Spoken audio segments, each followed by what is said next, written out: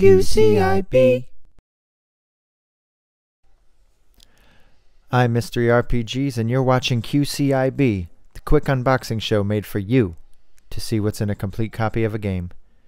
In this episode I'm opening Labyrinth of Refrain, Coven of Dusk for the Nintendo Switch.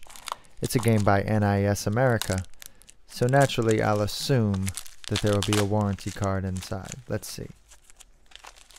Wait for it.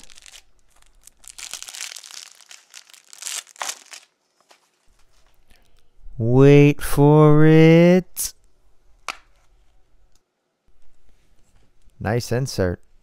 It's an advertisement for Disgaea 1 Complete, the nicest I've seen, and stuck to the back of it is the warranty card. That's two separate pieces there. Have you played Coven of Dusk? Let us know how it is here at MysteryRPGs.